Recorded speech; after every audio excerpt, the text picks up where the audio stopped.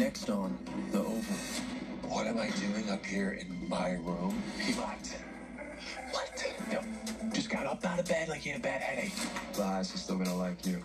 I hope so. And we had no men on the second lady. Why the hell not? Exactly. But I am telling you, she told me everything. Richard. I can't face her right now. Hey there, my Tyler Perry, the Oval fans. It's your girl, Barbie J here with her 2 cents on the preview breakdown for Season 5, Episode 5, Something to Hide. And it starts off with Alan. Alan's in jail, and he's fighting that guy off. First, he threw the guy down on the floor, and now the guy's on top of him with the knife, you know. And, of course, somebody comes in there and saves him. And I told you, I knew it would be somebody like Kyle, Secret Service, because Donald wanted to know what the dealio was with this drugs and stuff that Alan had. And he sent Kyle there. And I knew it. I thought when we saw that scene with him and Lily that he was going to call Kyle at that moment. But I guess he hadn't. But Kyle gets there and pulls the guy off of Alan before he gets killed. And I think I predicted it in one of my previous previews. Anyway, then we have Hunter. He's questioning Victoria because she wants to know what is he doing up there in his room. He said, what am I doing up here in my room? He's like, are you freaking kidding me? Now, you know, all of us want to know how in the world did Eli get out of there? Now, we saw Eli go under the blanket and you couldn't see him, but he had to get past the door some kind of way. And I don't know if he went under the blanket and rolled off the bed or something, and Hunter came in, but the only way it seemed like in and out of there was that door. And we see Victoria standing by that door, and Hunter's like, what am I doing? You know, he's sitting on the bed now, so I'm assuming somehow she got Hunter over to the bed, and Eli went out the door in that blanket, but still there's cameras in the residence. Oh, no, she had the surveillance cameras turned off. But how did he get out of there without his clothes and everything and past Bobby and the other Secret Service guy? That's going to be interesting. There must be some kind of back route. You remember Jason knew all the back places and alleys and routes in that White House. So maybe that's what Eli did. Next, we have Max telling Bobby Hunter just got up out of bed like he had a bad headache. And basically, that's what he did.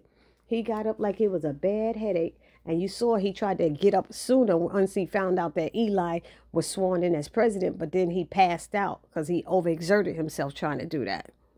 So that's not a big deal, that part. We have Max telling Bobby we have no men on the second lady, and Bobby saying, why the hell not? And so they know something is up. That I don't know who maybe Eli really wants something to happen to Simone. But does this mean now that Max and Bobby know that the second lady was down in the bunker or is down in the bunker? Or do they think that she's away somewhere with the kids and there's no Secret Service on her? Because no matter where she goes, she's supposed to have Secret Service. So let's see what happens with this. Is Eli really this nasty and really not liking his wife? Or is he still going to try to keep this thing going like he has this wonderful love, affection, and everything for Victoria? We shall see. Then we see, River. That's his name. That guy's name is River, I was told. River is telling Jason the highest will like him.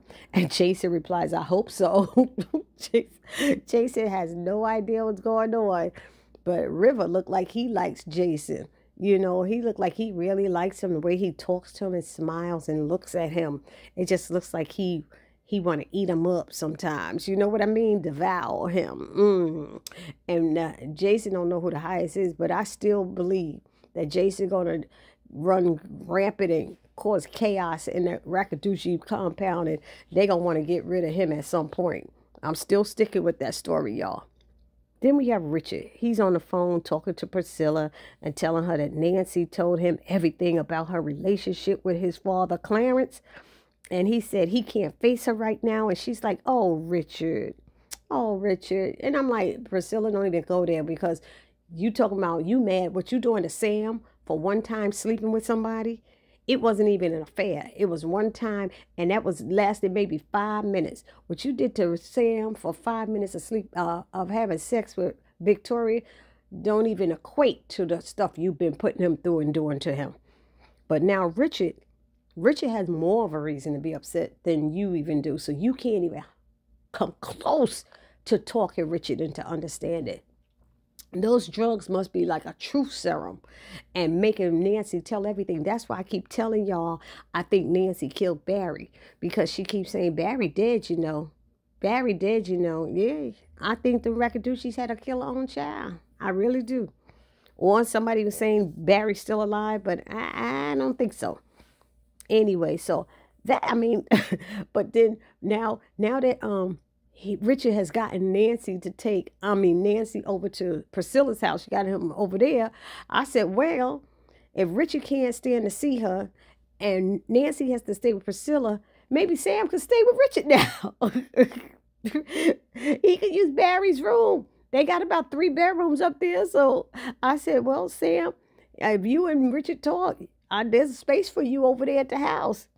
And then they could just do their man talk and discuss their different relationships and what they going through. You know what I mean?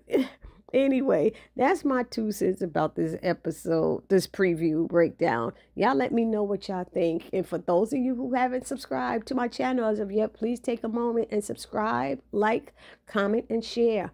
And I need you to subscribe, especially if you plan on tuning into my live streams, because soon I'll be changing the live stream to only people that could comment are those who are subscribers. So I need you to subscribe so you're able to comment during our weekly live streams. So that's all I have for this video. It's your girl Barbie J saying, I'll see you in the next video. Peace.